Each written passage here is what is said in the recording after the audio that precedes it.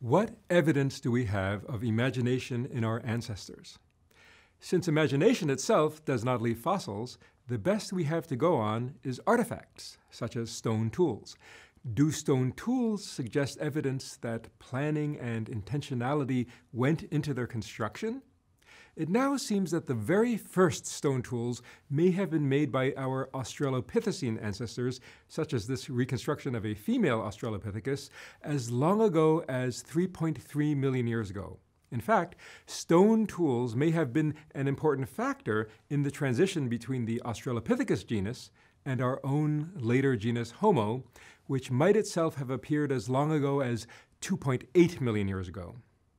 There's a site called Lomekwi 3 near Lake Turkana, where Australopithecine tools from 3.3 million years ago were found. They were not made by just smashing rocks together. Rather, they were napped, which means that they were intentionally flaked off from an initial core rock. We know this because the flakes fit into the core, and the core had to be rotated between successive strikes, each of which would have cracked off a sharp flake. Their tools were primitive for sure, but the journey of 1,000 miles always starts with the first small steps. When I was in grad school, I learned that the first intentionally made stone tools were the Oldowan tools made by Homo habilis around 2.2 million years ago, but new findings have pushed this much further back in time, now to at least 3.3 million years ago, and it'll probably be pushed further back still with yet newer findings. Oldowan tools were napped, indicating the existence of an intentional plan held in working memory before the stone was ever struck. Here's an example from Olduvai Gorge that's estimated to be 1.8 million years old. And here are some from what's now Ethiopia from 1.7 million years ago. Especially some of the more complex examples of Oldowan tools suggest to me that their crafters had something in mind that they were aiming to achieve. They were certainly not just picking through sharp shards after smashing rocks together haphazardly. Later, starting after 1.8 million years ago, Homo erectus made a much more complex and clearly intentional tool set called the Acheulean tool set. The most characteristic tool was the Acheulean hand axe. Even though this teardrop-shaped hand axe is beautiful in its form and simplicity, what I find most surprising about it is that its form and method of production hardly changed over more than 1.5 million years, from almost 1.8 million years ago until perhaps as recently as 130,000 years ago. That might well be close to 100,000 generations of little innovation. It's as if Homo erectus had one good idea and stuck with it. The teardrop shape is found over this vast time and over most of their territory. It's as if Homo erectus had an innate, genetically programmed template for the construction of this particular axe, much like bowerbirds have an innate program for constructing complex nests. So even though Homo erectus must have been able to plan to make the Acheulean hand axe before making it, the creativity and innovativeness that defines our modern imagination was apparently weak or missing.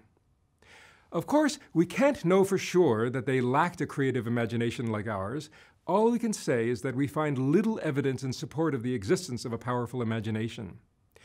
So while there had to be imagination in the sense of planning a complex tool and executing a tricky sequence of production, Homo erectus appears to have exhibited little in the way of innovative imagination. As far as we can tell, at the latest 315,000 years ago, there was a revolution in tool manufacture known as the Levallois technique. An animation of this technique is shown here. It involved napping flakes off of a core in a particular sequence, each of which could be used as a blade or spear or other projectile point, such as these shown here. It also resulted in a long blade that could be used as a scraper or knife, such as these examples shown here. Because the form of the final product, namely the long knife, had to be held in working memory while striking off the flakes, this suggests to me an advance in planning and sequencing ability, as well as an advance in working memory capacity and its operations. In effect, the executors of this technology had to imagine the knife that they wanted, find a rock that had this knife potentially in it, and then remove the extraneous portions of rock to free the knife from the stone. The oldest examples of this type of stone tool so far have been found in what is now Morocco at a site called Jebel Irhoud.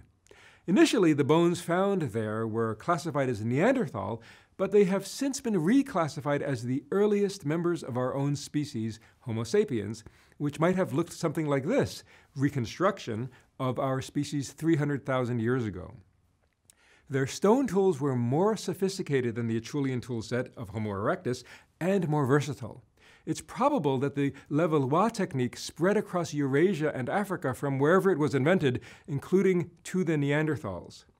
Since this knapping technique is counterintuitive and requires numerous steps, it might be that it could only have been taught if some form of language existed, although this is just a hunch and likely cannot be proven. The Levallois technique for making stone tools developed slowly into the Mousterian tool set that reigned from about 160,000 years ago until the demise of the Neanderthals about 40,000 years ago. But again, what is surprising to me about this is how little the Mousterian toolset changed over tens of thousands of years. The Neanderthals, despite having bigger brains than ours, appear not to have been terribly imaginative, at least compared to us, in the particular sense of not being very innovative. That said, the Neanderthals were cognitively our sister species. They may have made some kinds of art and appear to have deliberately buried their dead in ways perhaps indicative of a symbolic understanding of the universe. For example, 175,000 years ago in what is now France, Neanderthals arranged stalactites into circles. Why? Nobody knows. Then, sometime around 41,000 years ago, our species, which might have first appeared around 315,000 years ago in Africa, shows up with its revolutionary new cognitive design in the middle of Central Europe. Some people call these new people the Cro-Magnon. It is quite possible that they came up the Danube River and went as far as you can go, which would be the source of the Danube in what is now southern Germany. All around this area lie caves, and in these caves, the most amazing artifacts can be found. These artifacts provide evidence of deep imagination. We find representational art in these European caves. My favorite artifact is one called Löwenmensch because it has a lion's head on a human body. It might be as old as 40,000 years old and is almost surely older than 30,000 years old. Since no human actually has a lion's head, someone had to imagine this strange being first and then go build it in the world. In addition, we find complex art and jewelry and even evidence of musical instruments. In addition, there's the first undeniable evidence of symbolic thinking. For example, here we see the Blanchard plaque. We don't know what is depicted here. Phases of the moon? A record or count of some long-forgotten series of events? There's no way to know, but whatever was being represented, it clearly was done intentionally by our ancestors and reveals an awareness of patterns in space and time that may have been unnoticed by earlier species in our lineage. And even if what is represented is not some imaginary being, there seems to be an unprecedented appreciation of beauty. Here's a couple of lovely examples of representational art from about 29 to 25,000 years ago from what's now the Czech Republic. Even though such artifacts show up quite suddenly in Europe, almost surely with the arrival of our species there, there are examples of jewelry and art from Africa that precede the European examples by tens of thousands of years.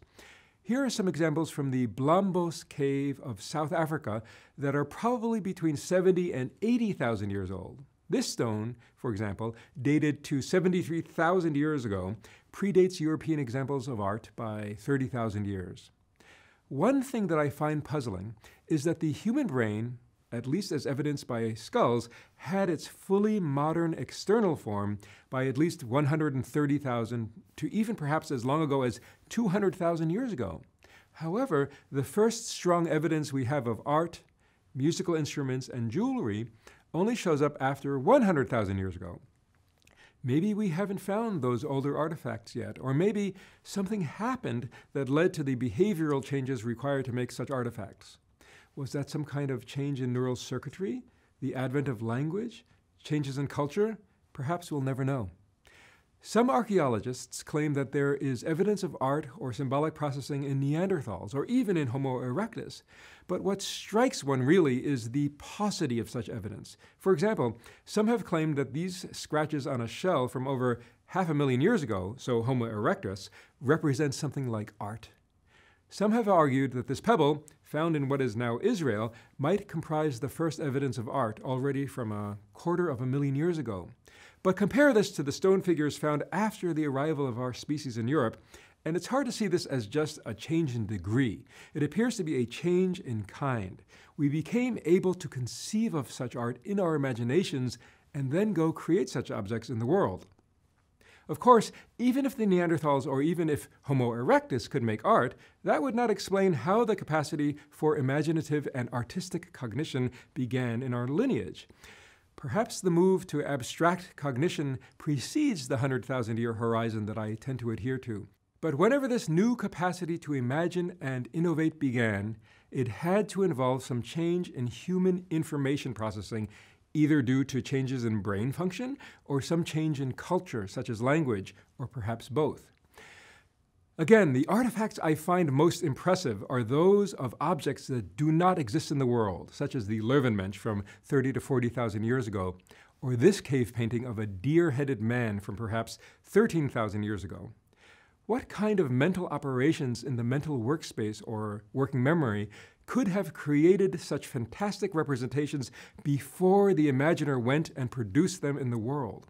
Whatever these operations were that could create the Löwenmensch later underlay the creation of great art or the complex abstract models of physics. In conclusion, the beginnings of complex planning, intentionality, sequencing, and indeed imagination are evidenced already in the knapped stone tools of our Australopithecine ancestors over 3 million years ago. These capabilities grew in complexity over tens of thousands of generations, but there appears to have been a sudden increase in innovativeness with the advent of our species, particularly within the last 100,000 years. Our goal must be to try to understand what volitional mental operations could have given rise to the possibility of imagining the Löwenmensch, and eventually to the imagining of more abstract ideas, whether airplanes, computers, or democracy.